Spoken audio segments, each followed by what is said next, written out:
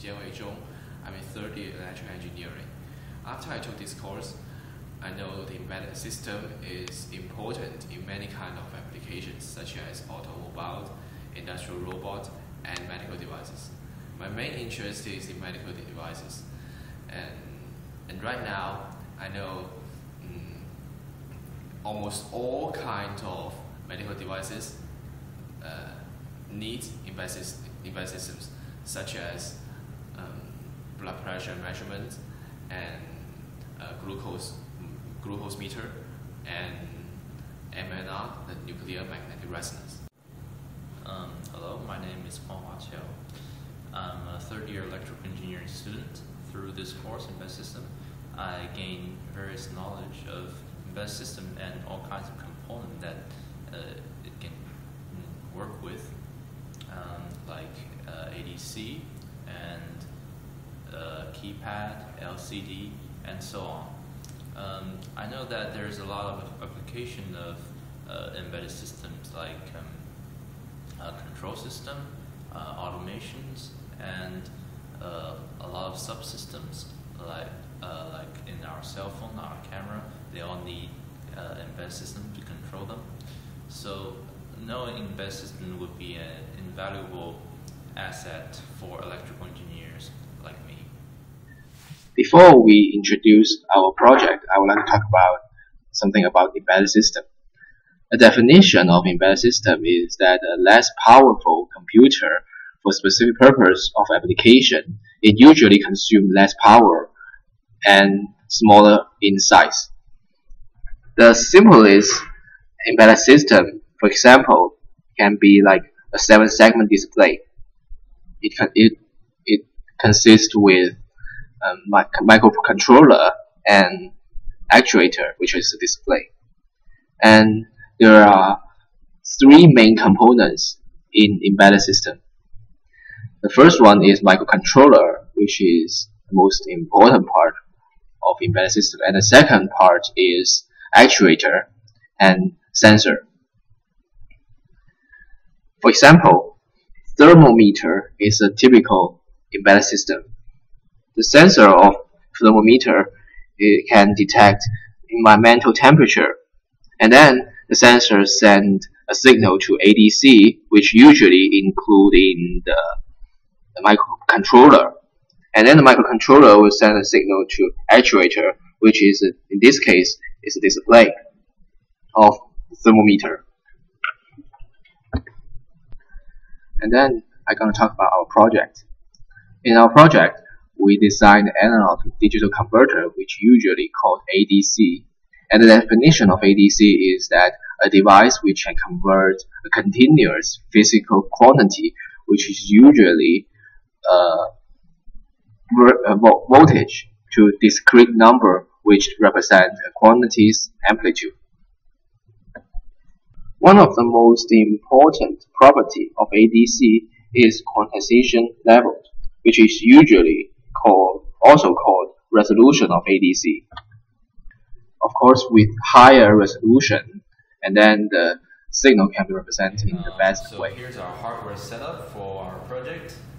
So this is the function generator. This is the oscilloscope.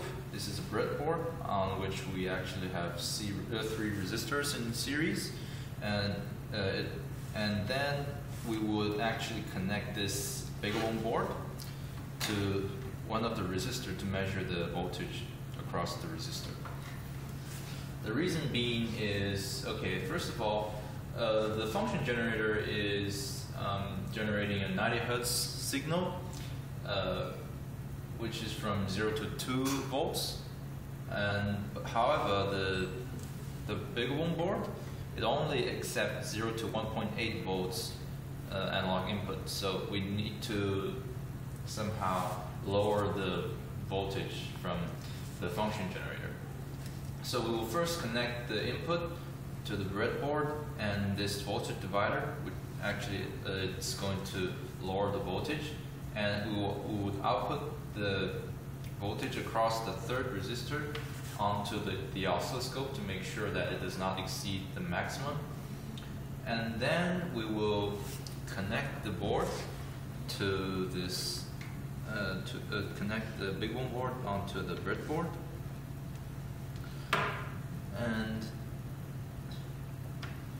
then it should be able to start measuring the voltage across the resistor. Since we have already connected all the hardwares, we can start collecting data from the BeagleBone board. So first, let's log into the board.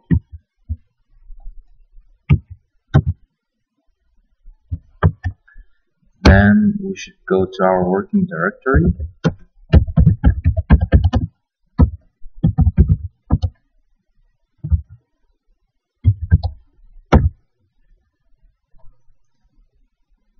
And then we need to enable the ADC on board first.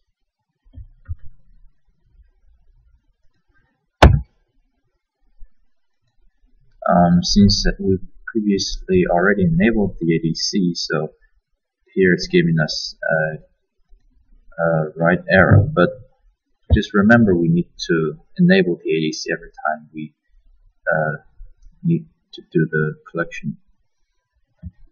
And then we will run the program we wrote. After we run the program, we can import our data into the MATLAB.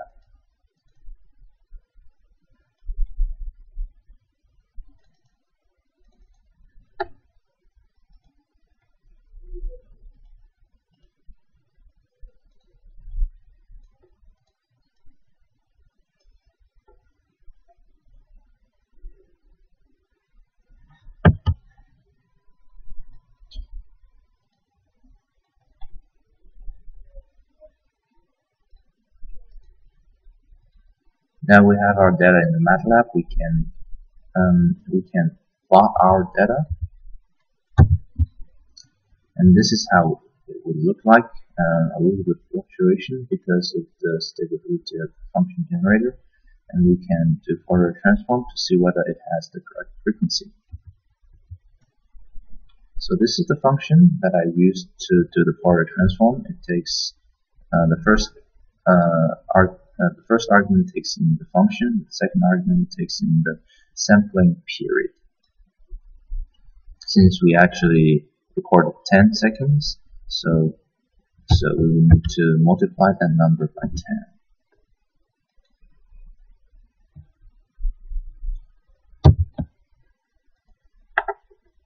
And then this is our Fourier transform, the DC shift in the middle, and all we need to look at is these spikes. And it's approximately at like between 92 and 94, which means we recorded the signal with relatively good accuracy. And that's it.